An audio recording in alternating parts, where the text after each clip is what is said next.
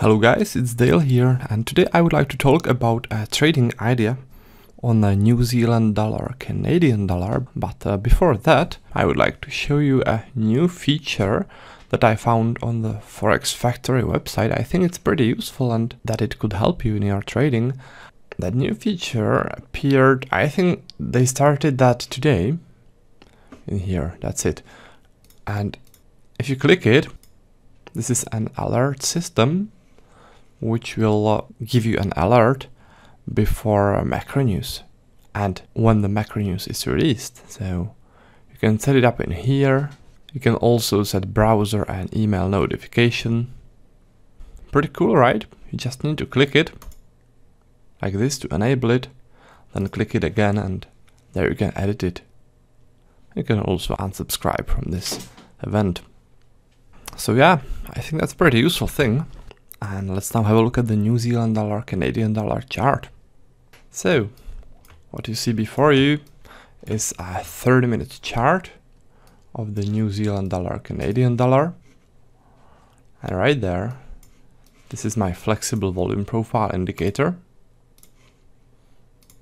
That's the volume profile indicator, which you can move around like this, look into specific areas in the chart. And today, we are going to look into this area mostly because there is a volume profile setup that I like to trade. That volume profile setup is called the volume accumulation setup, and it's called like that because there were heavy volumes accumulated in here in this rotation that got followed by this strong sell-off yesterday. This is what you want to see when you are trading that volume accumulation setup, right? You want to see heavy volumes followed by a trend. You want to see those heavy volumes created in a rotation, like in this case. And in here, it means that sellers were building up their shorts in this rotation, and then those sellers pushed the price downwards from this rotation into this downtrend, right? So now we know that there were strong sellers in here, and when the price makes it back to this heavy volume area, which is starting in here, this is where I printed that resistance line at 85.60, those sellers from this area should defend this zone and they should push the price downwards from there again. The reason is that they should protect their short positions which they placed in here, and also this is heavy liquidity zone which they used before and which they may use again to enter some more to their shorts and then push the price downwards from there again, right? So that's the logic behind the volume accumulation setup which has formed there yesterday. Now there's also one thing that I would like to show you, and that's the first deviation of a VWAP. That's the gray line in here, and as the price is going downwards and the volumes are being shifted downwards, this line is also moving slowly downwards. And those first deviations, those gray lines, this one and also this one, tend to work as a strong support and resistance zones.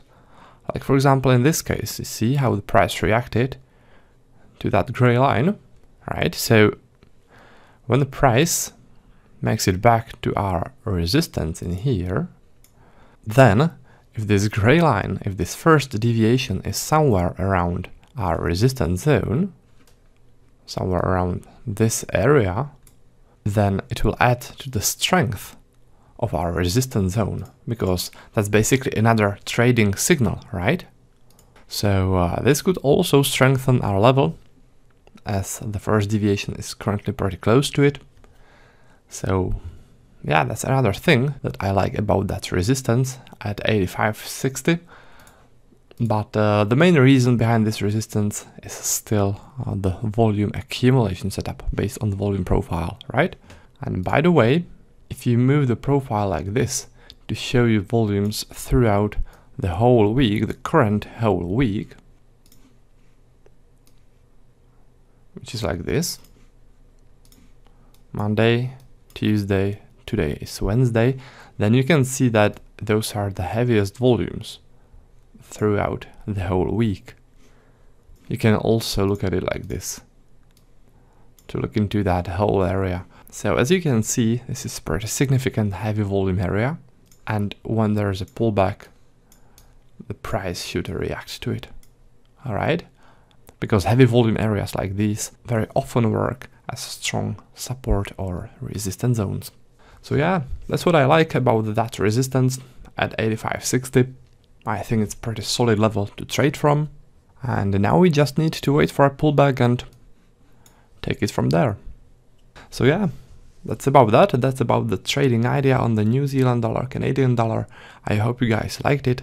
If you would like to learn more about trading with volume profile, and if you would like to trade with me every day, then what I recommend is visiting my website. This is it, trader-dale.com, and the next best step is go to trading course and tools. So you click that, you scroll down a bit, and what I recommend is getting the Elite Pack.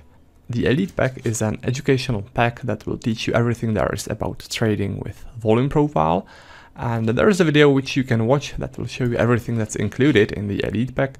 In short, the Elite Pack includes a video course, it includes my day trading and swing trading levels that you'll be getting each day. It also includes volume profile indicators that I developed, and also a couple of bonuses. Now at the top of that, it also includes free tech support for Elite Pack members. And what that means is that our tech support team will set up NinjaTrader 8 platform for you with all my indicators. They'll load up my trading workspaces, they'll connect you to data feed, and they'll do it completely free of charge, as that's the part of the service that we provide to the Elite Pack members. Alright, so that's about it. That's about the Elite Pack, and that's also about this video. I hope you guys liked it, I hope you found it useful, and I'll be looking forward to seeing you next time in some next video or in our members area. And until then, happy trading!